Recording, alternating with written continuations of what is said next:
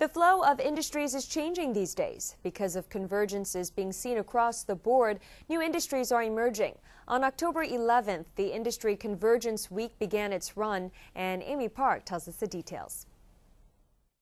Dr. Hugh He is giving a presentation wearing high-tech artificial legs. He lost his legs due to an accident before and developed cutting-edge artificial legs for himself with convergence technology.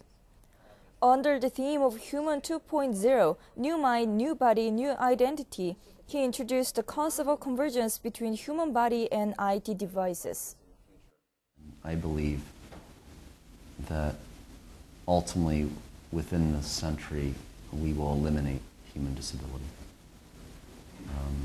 My specific work is a part of that narrative, that story. So the robotic technologies we're developing, the bionic technologies we're developing will allow people worldwide to walk again.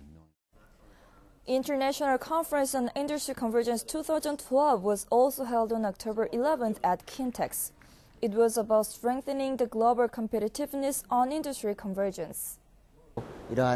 This conference is held to set the atmosphere of convergence and strengthen the competitiveness of Korean companies in the global market.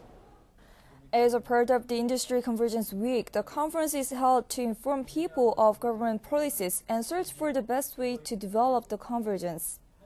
Especially, participants could meet various convergence technologies at the exhibition. Automatic under-vehicle is showcased as an example of convergence. AUV is the convergence of electronic, computer science, car science, and GIS. We use a scanner and vision camera and GPS to help cars avoid obstacles.